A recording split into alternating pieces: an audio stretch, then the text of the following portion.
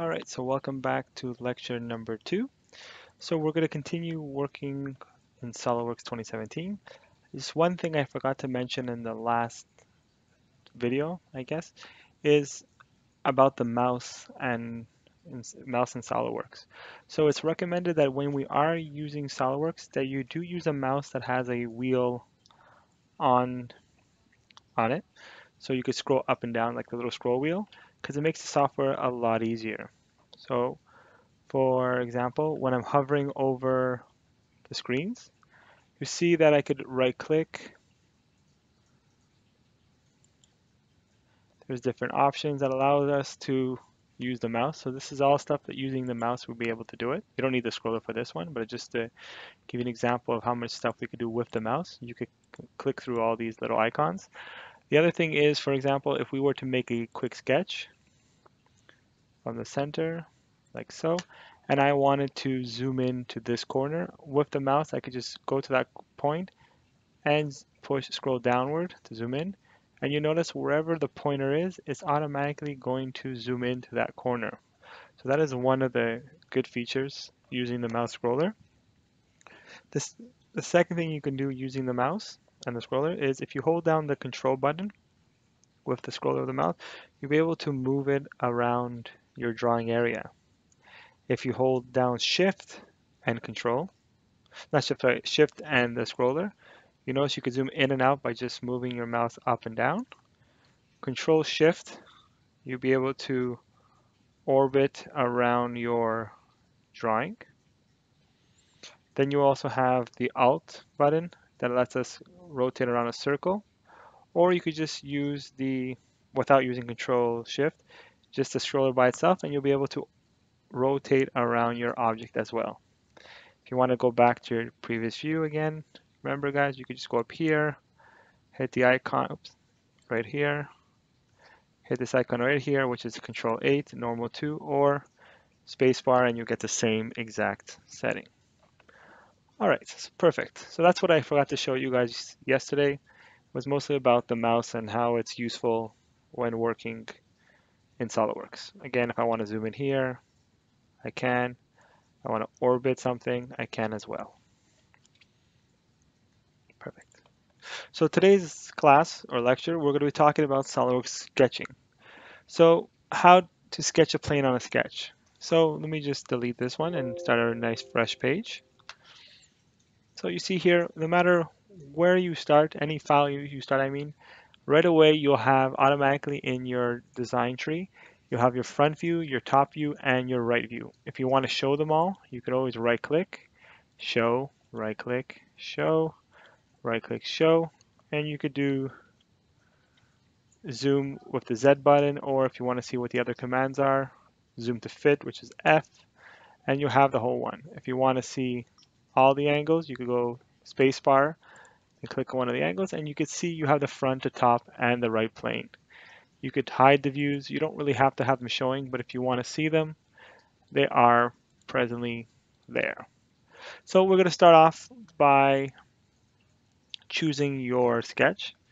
So again, no matter what sketch you're using, either be the front, the top, or the right away, if you hit sketch and you choose a plane, you're going to notice that you do have this little guy in the middle, which is a red symbol, which is for the origin. So whenever we are sketching anything, it's recommended that you always draw from the origin like so, and you'll be able to constrain it easier because right away it's locked to the origin and it's not going to move that first piece. Let me undo this for now.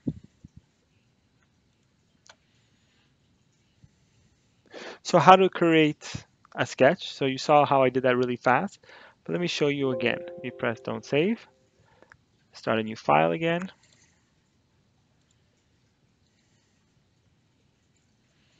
And you see here, to start a sketch, there's a couple ways of doing it. We could go to that plane that we saw earlier, and we can right-click, new sketch, new plane. You could exit. You could go up here to the top left corner and sketch a plane. From here, though, you could have to open up the table and choose the plane you want. If you want the top view, you have the top view. If you want the front, you have the front. If you want the right, you have the right. Most of the drawings I'll be drawing will be on the top view, and you see at the bottom left corner it says top as well. Now, how do we exit a sketch? Well, there's two ways, actually three ways of exiting a sketch. You could use the icon right over here. That's exits the sketch. You can push the icon in the sketch tab, which tells you to exit the sketch. And then you also have the option to cancel it if you're not content with it. Or you could right click and you have the icon, which is the last one right over here, which says to exit the sketch. So there's three ways of exiting sketch. There's three ways of joining the sketch. Again, the other one which I forgot to mention was if you just right click, control right, no, it's the right click on any one of these views, you do have the same option as just single clicking. Now let's say if, for example, you started sketching on the top plane. So we're going to go to our view, so just do Control 8. So we're on our front view. Control 8, what it did is it went, like I said earlier, it brings the view to the normal. If you click here, it'll tell you right here, it does normal 2, which is Control plus 8. Now let's say I made a sketch right here from the origin, and I decided to change my mind, and instead of drawing it on the, so let me just show you this view again. So show, and show you the top, and show you the right.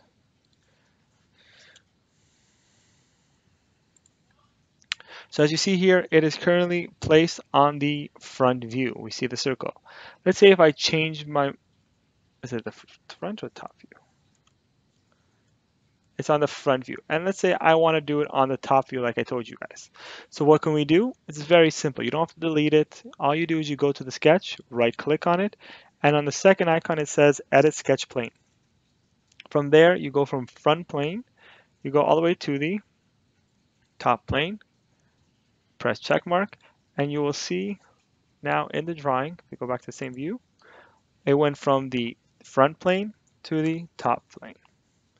It's very easy to do it. If I want to change it again, all you do again is click here, go to,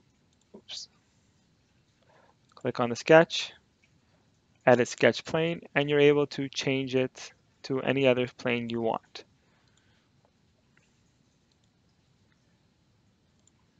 That's on the right plane. All right. So now we saw how easy it is to change the sketch plane that we already did. So we're going to edit it and change it back to the top.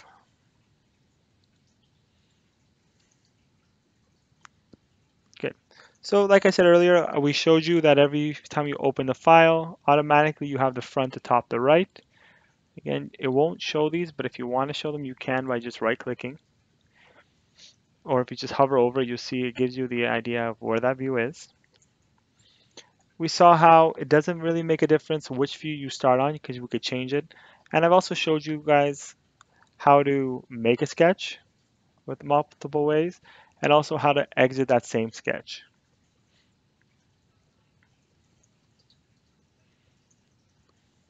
So like I said in the beginning, it's much better if you guys, when you guys are starting to work, you do get the habit that every time you do start a new sketch, so every time you start a new sketch, whatever plane you decide to work on, is that you guys do always start from the origin.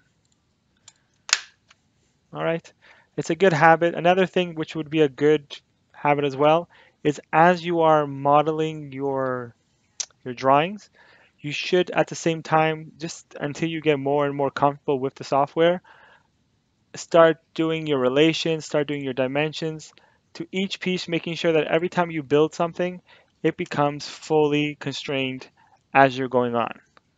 Now, a lot of you are saying, but Rob, what does it mean? In a later video, I will show you what it means to have fully defined sketches. But at the moment, just what we can do after this tutorial, after you watched it, is every time you do make something, a part or a piece, start fully constraining it as you go on. This way, you're able to see if you make a mistake somewhere else, or it's going to be harder if you wait till the end to do all of it.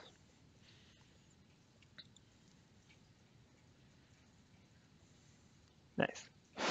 So now I'm going to show you guys how to do some basic sketches. Let's go get rid of this again.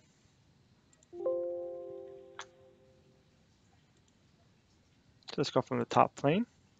And let's just draw the line command. So the very first thing I'm going to show you guys is if you go to sketch, right there you have the line, which is L, which sketches a line, the circle, the spline, the rectangle, the 3-point, the ellipse, and there's a few others as well. What we will start off with is we're going to start off with the line. So we'll start off with the line. So the line command. So we go here to the line command. And like before, what we should do is note is that right away you get a pop-up for the property manager. In the property manager, we do have different options, which later on we'll show you as well. For construction, infinite line, midpoint, there's different methods you can using the line command. You also have different orientations from where you're starting it. We're going to just do the basic one, starting from the origin. We're going to go move towards the right. Then you're going to move upward. So it's very simple. We don't have to worry too much about dimensions right now, because we can always go back and add them later on. You'll notice that as I am drawing, you see these little icons popping up beside my mouse. You see a pencil with a line showing that we're using the line command. So if you notice underneath my pencil is a line, like the symbol you see over here. When we do the circle or any other piece, you'll see that same symbol pop up, whichever one you're using. Also, the other one to take notice, right beside it is a yellow and now white mark. Meaning what? Those are known as relations in SolidWorks. So if I go up, you notice I have none. If I line up with that point, I have a horizontal or vertical. And if I go down as well, I have a horizontal or vertical depending on the view you're looking at. So if I were to click accept, I could right click select, or to get out of that command, what you do is you hit the escape button. Now you notice I have 3 lines happening. And I told you earlier we had relations that made it constrained it to automatically go straight or horizontal, vertical or horizontal. To be able to see those constraints or relations, we need to go to the view show hide items and go over here where it says view sketch relations. You notice that we added horizontal here. Here's a vertical as well as another horizontal. Why? To keep the line straight. So no matter what I do, this line will always be in a horizontal path. When you notice it, as it snaps to this one, you notice there's another one. So it's saying that's automatically always going to align to this piece as well. So if we want to continue drawing a line to this, we just do the line command again, grab the last point, which is showing us from here. And now we're going up or down. If you notice, as soon as I go straight, it's showing you the horizontal. And then if I go down, it's showing you the different constraints that we can have. If I want to close it, I can just go down. And now my drawing is fully closed. Now you see there's a shaded item here. This is telling you that the drawing is actually closed. If I don't want to see this, I could just go up where it says shaded sketch contour, and I could turn it off. What it does is, if I have a sketch, for example, another one right beside it, and I don't close the actual box, it will be open. Like, see how it's open? There's no fill in it. If I turn it off, they both look the same. But the difference is, this one has an opening. If I were to close this opening, like so, you'll notice that it becomes filled, showing that it's a closed polygon.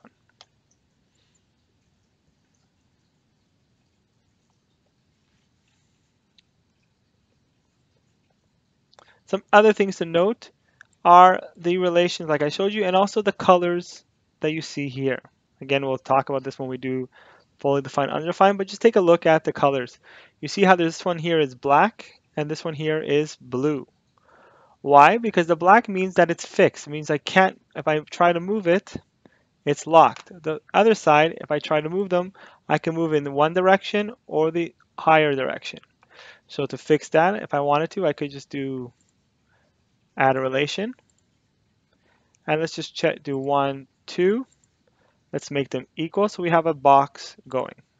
Let's make this one and this one equal. And let's just give this all a dimension, just so we have an idea of how big this box is. Let's put 25. And now you notice that our box has turned fully black. Just using the line commands, we're able to do that. For those of you who may have fast forwarded a bit or forgot, if I don't want to see these relations, I just go to the view on top and I could turn them on or off. This way I'm able to see what I'm looking at.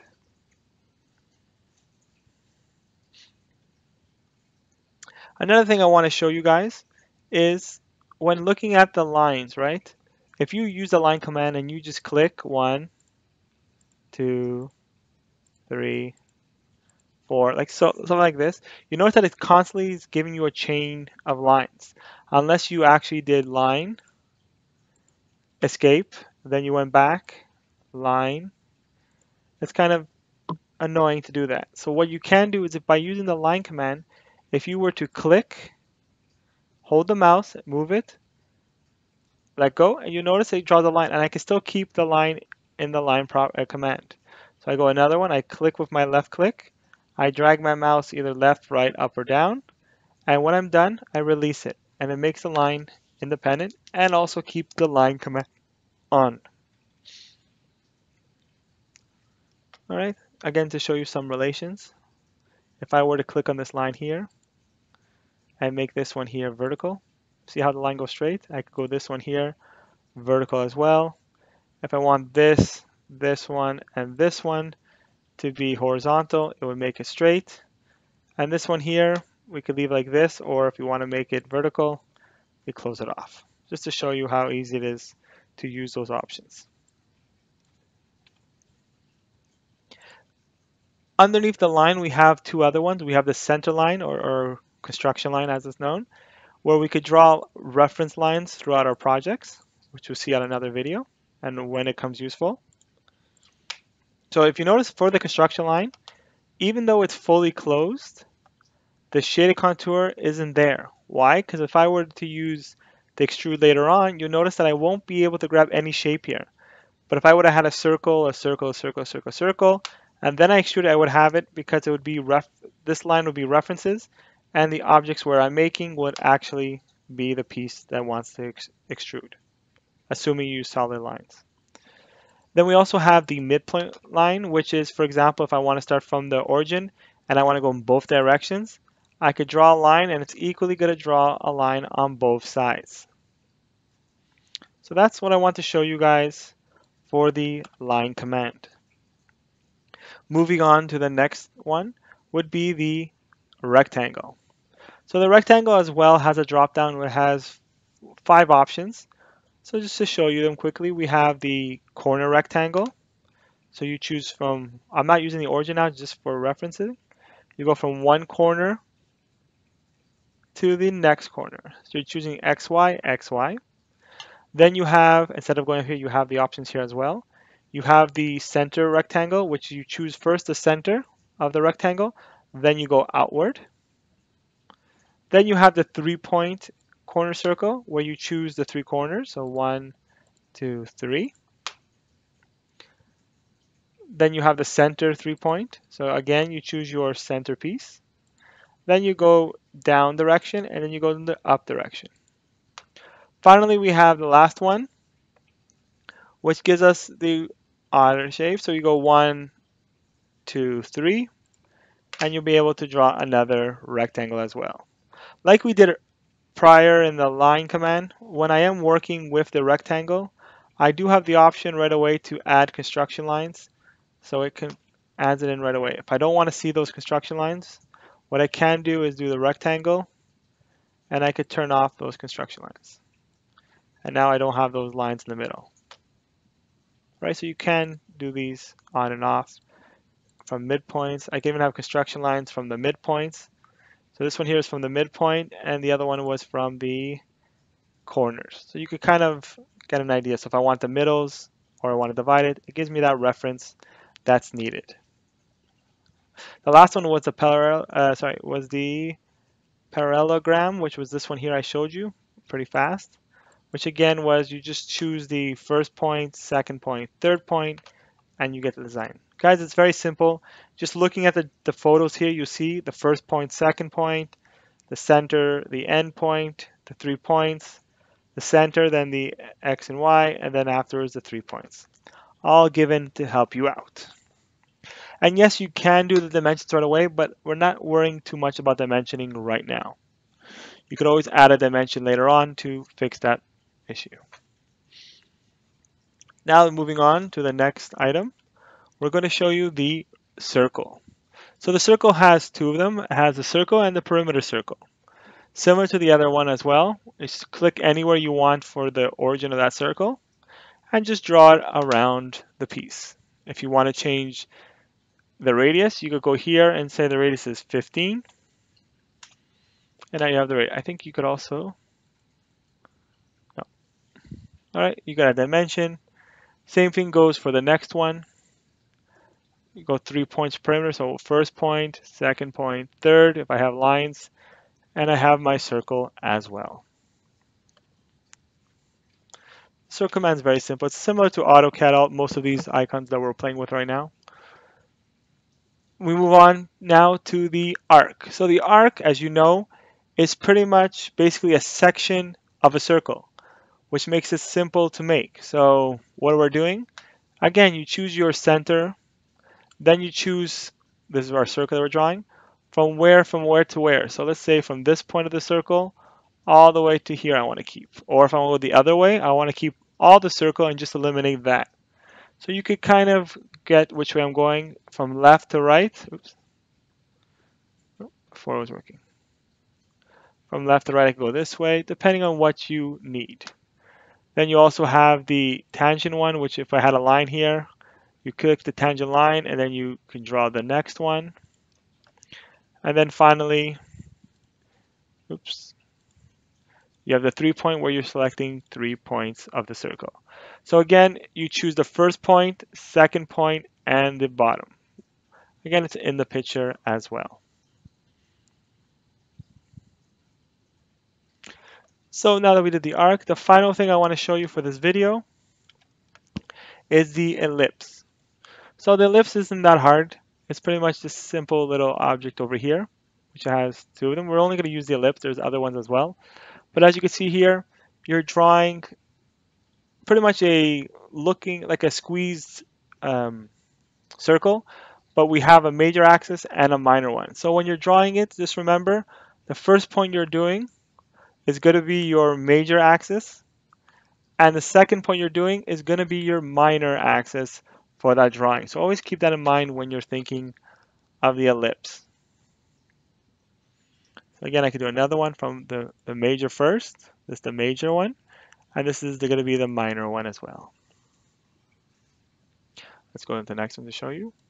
Then we have the partial ellipse, which is similar to the arc one we did before, where you choose the first point, second point, and you can have the shape you want and then just decide how much of that you want to show.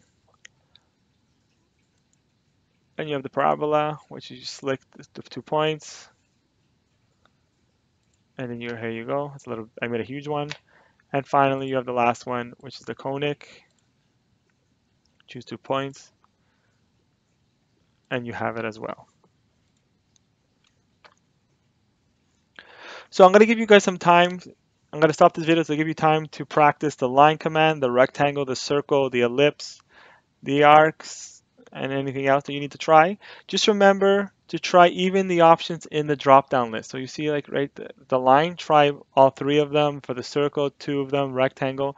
Just play around with it to get familiar with the icons.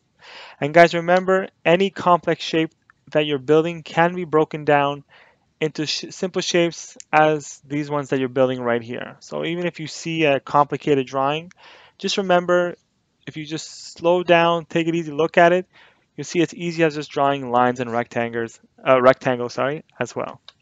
So thank you very much. On the next video, we'll be talking about how you can dimension your sketches. Thank you so much.